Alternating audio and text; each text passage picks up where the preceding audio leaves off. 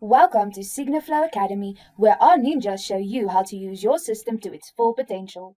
So, you'd like to learn more about signing a document. Please note, I'll be walking you through the signing process, starting with creating a workflow and ending in signing a document. Step 1 is creating a new workflow. Step 2 is to select a document template or to import a document you'd like to use. Step 3 is adjusting your document settings, then proceed.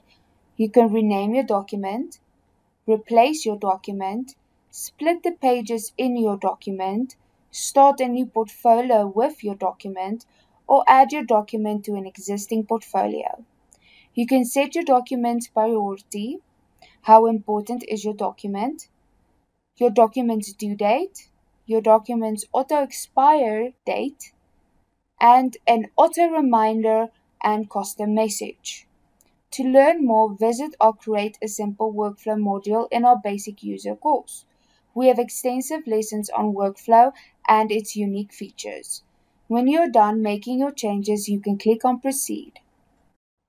Step 4 is adding two signers. You can adjust your signature settings. What is the action required? Do you want this document signed, approved, or just viewed? Will you allow a proxy, force a digital certificate, and you can select a signature type. To learn more about digital and electronic signatures and their differences, please watch our lesson on digital and electronic signatures.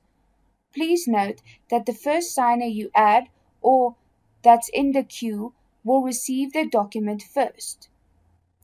They will have to sign first before your second signer will receive their document to sign. Step 5 is to go to DocPrepper. Step 6 is placing your signature fields. Be sure to select the signer before placing your signature field. Please note that the two signers are different in color. The first signer is blue, while the second signer is yellow. The fields you place for each signer will match this, meaning fields for the first signer will be blue and fields for the second signer will be yellow. You can also load a template with your fields already placed. To learn more about saving a template or field placing, please visit our DocPrepper module in our basic user training course. We have lessons on applying and saving a template and also a lesson on field placing. Step 7 is to release your document once you are satisfied with the fields you've placed. Now I will show you the document from the perspective of the first signer or the blue signer.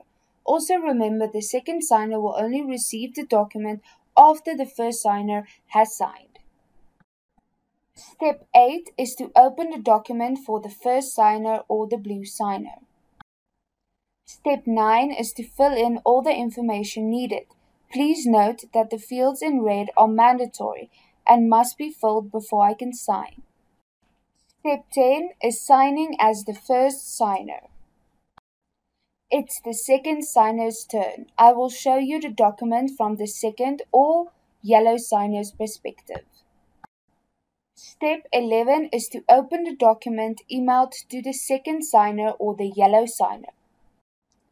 Step 12 is to sign. The second signer or the yellow signer has no fields that need to be filled in before signing. The date and name field are auto-populated by the database. That is how you sign for the first time. Thank you for watching SigniFlow Academy. Request a demo or keep watching SigniFlow Academy to learn more.